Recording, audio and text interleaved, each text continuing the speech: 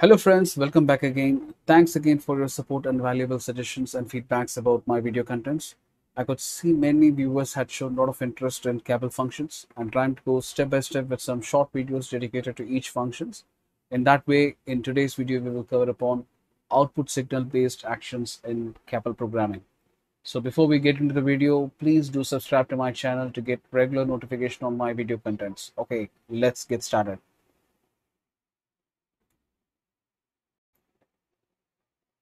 In this session, we will be seeing about an use case about overspeed alert. So the logic behind this overspeed alert that we are going to verify in our CAPL is based on the vehicle speed. When it reaches beyond 120 kmph, this overspeed alert will be raised. So we are going to use the CAPL code in order to check this overspeed alert when the vehicle speed reaches more than 120. So let me run this scenario, how it would look like. So I'm at the start of the script. What we will be doing is we will be checking the current vehicle speed. It will be 0, and then we will set the new vehicle speed, which will be 130. Once if the 130 kmph is set for the vehicle speed as a new vehicle speed, then it starts to increase. So once if the current vehicle speed, if it reaches more than 120, the overspeed alert will be raised, and this is an environmental variable. You could see once if the speed reaches to 120, this overspeed alert is raised, and this is raised in the form of a flag like 1. Now the same scenario is what we are going to try it out using a CAPL code, but here in order to verify this, it's quite tricky that we have to give sufficient delay in order to wait for this vehicle speed to reach more than 120 kmph. So here we cannot go for a fixed delay time in order to validate this vehicle speed and then to check on the overspeed alert. So it's important to go for the flexi delay. So that is what we are going to see it in this session. So first of all, open the vector CAPL browser and go to the file and click on to new. And in the new, you will find two different file extension. One is the new CAPL document, which will come with the extension of .can, which is nothing but the .can, and then the second one is the new CAPL include file, which is nothing but it comes with an extension of .syn file, which we can use it as a library function, which we could include in this include section. But we are going to create a .can file. So select this new CAPL document. Once if you have selected, you will find a blank .can file open like this, and then you will not find any main test and all, so you have to include that. So go to the test control, right click, and then you will have a option enabled like new main test. So click on it, and this is where all your test sequences will start to execute one by one. And here I have included case 1, and nextly we are going to include the case 2. So the idea is that we are going to see two different cases. One is like we are going to set the we're going to first read the current vehicle speed, and then we are going to set a new vehicle speed, and we will read the overspeed alert. So firstly, let us check that test step is a function where we could print the data in the test report. So I'm writing it as vehicle speed, so that in the section, so it's a vehicle speed section, and then what I'm going to read, I'm going to first read the current vehicle's speed. So in the current vehicle speed, I'm going to read a signal value. So I'm going to the signal data type, it's integer, so I'm using it as %d. Then I'm going to call the signal itself. So I'm going to start with the symbol as dollar followed by the vehicle speed. Okay, now this function, it will print the current vehicle speed. The second step would be like I'm going to set a new vehicle speed. So I have a environmental variable. So if I set with this with any value, the vehicle speed will start to increase step by step. So I'm setting this at new speed as 130. So first I'm going to read the current vehicle speed from the vehicle speed signal, and then I'm going to set a new vehicle speed. So I'm going to request a value with 130, so that my vehicle speed will start to increase gradually. So here my main intention is to check my vehicle speed. So test tab, and then I'm going to read the vehicle speed again. Vehicle speed. And here I'm going to see the new vehicle speed. And here I'm going to use it as, for example, float to show you the difference between the signal data type. Again, I'm going to call with the vehicle speed signal. Either you could do it in this way, or else also you could do by typing into the right side vehicle speed, and then your vehicle speed will be listed down. So drag and drop it over here, it will be even more easier. And then you can add the symbol dollar so that it will be reading and you'll be printing it over there in that specific format. And also I'm going to read the overspeed alert. I'm going to copy the same, I'm going to put it over here, and this is with a name called the speed alert. And in the speed alert, I'm going to check the, I'm going to print again inside the test report as speed alert in character, in string, sorry. And then the value would be like either 0 or 1. 0 means the speed alert is not raised. 1 means it's a flag raised for speed alert. And then I'm having an environmental variable like overspeed alert, and so I use the @ symbol.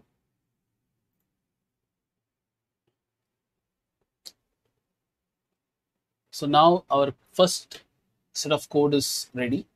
So what we are going to do here is the first step, it reads about the current vehicle speed. The second step is like we are setting a new speed. And then the third step is we are reading the new vehicle speed, and fourth step is to check the speed alert.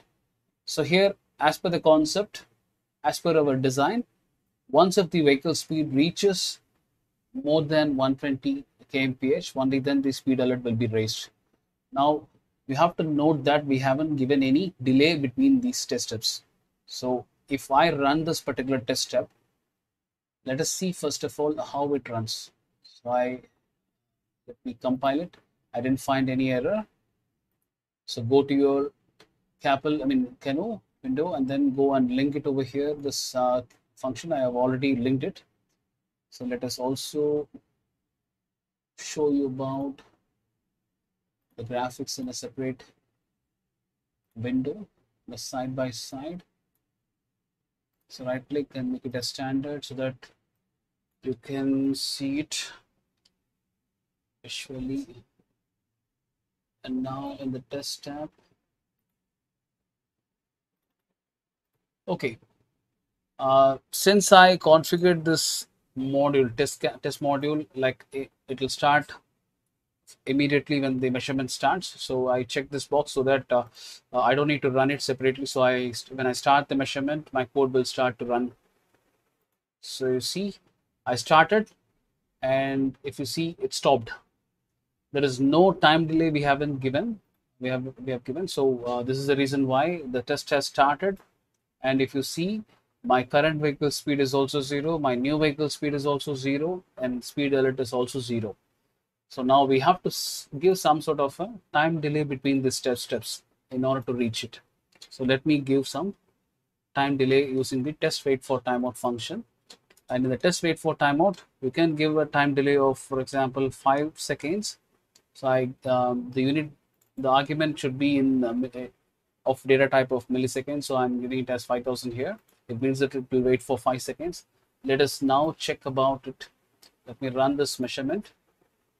Now, if you see, my test is still running for 5 seconds. If you see, now my tester got stopped here.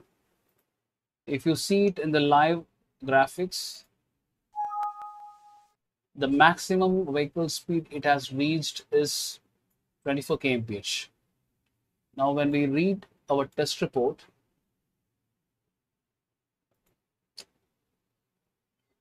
the current vehicle speed at the start is 0, and the new vehicle speed which we have set is 130.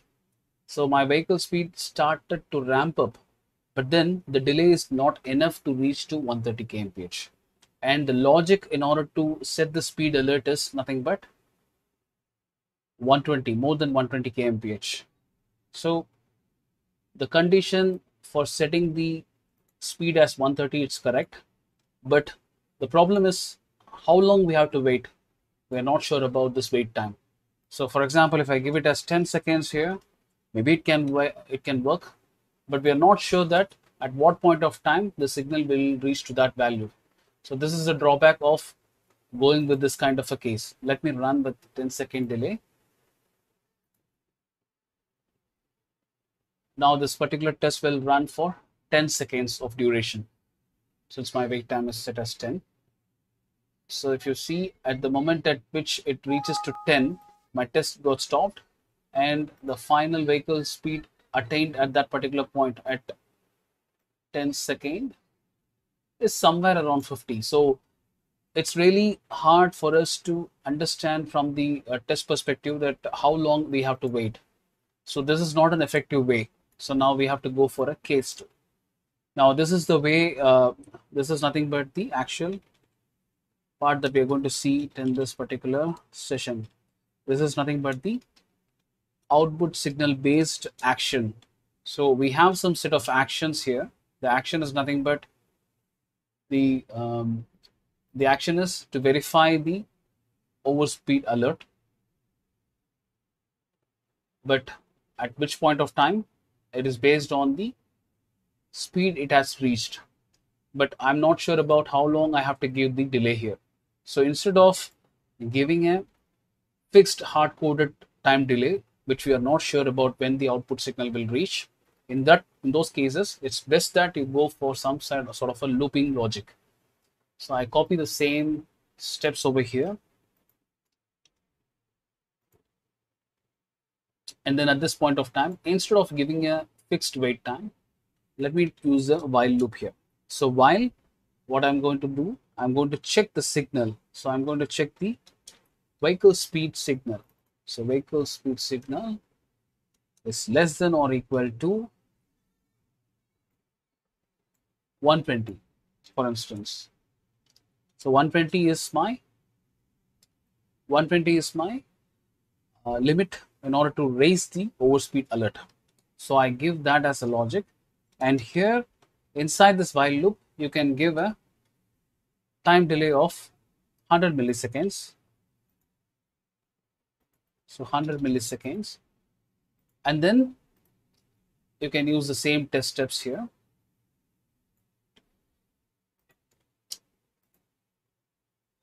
Now what happens as per this particular logic is that you will print the current vehicle speed at the first, and then you set the new speed as 130, and then you're going to go for a flexible or a output signal based wait time. So it's not going to be a fixed wait time. It is based on the signal based value. Like once of the vehicle speed has reached 120, or until it is less than 120, it will be inside this loop. And once if this condition is not true, this loop will be exited, and then it comes to the next step. So what happens in our output will be something like, it sets to 130, and then it starts to increase. My vehicle speed will start to increase, and then this particular loop inside which the delay will keep running, and then once if the loop condition is satisfied, it just comes out of this loop, and then it prints the vehicle speed at that point of time. Ideally, after 120 kilometer per hour, the next 100 milliseconds duration at which this particular statement will be printed, and at that point of time, ideally we should have the overspeed alert raised. So let us see how it works. Let me go into the case 2 function call here. I'm going to disable the case 1 because we are not going to work on the case 1. Let me check the compilation. I didn't find any errors. Let me start my measurement.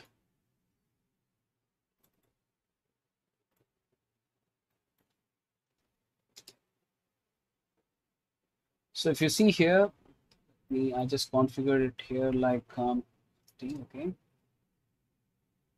my code is still running.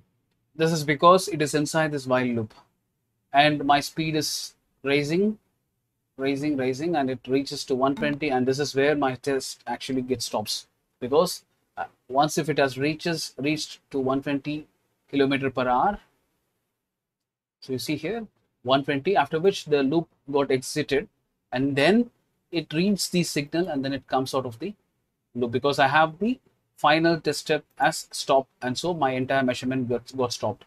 Let us have a look. At this point of time, you see the speed alert has been raised as 1. It was initially with the value of 0. Let us see it in the report.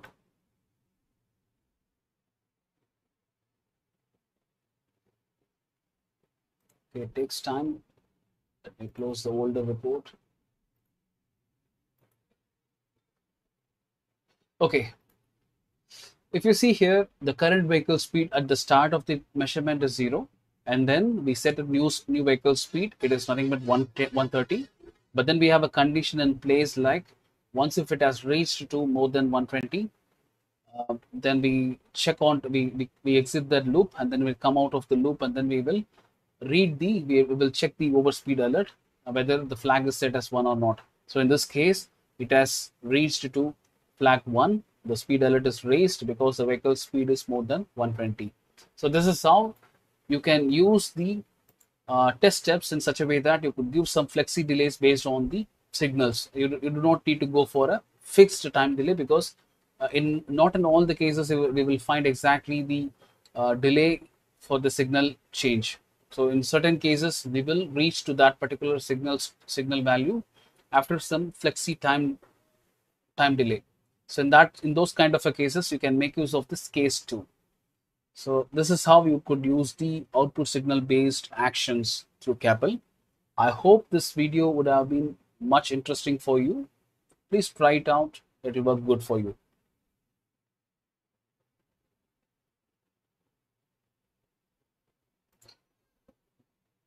So with that, we had come to the conclusion of this video. So hope you got an insight about how to set an action based on the output signal through CAPL coding. If you like this video, hit the thumbs up and subscribe to my channel for more videos which are about to come. Thank you, and see you in another video.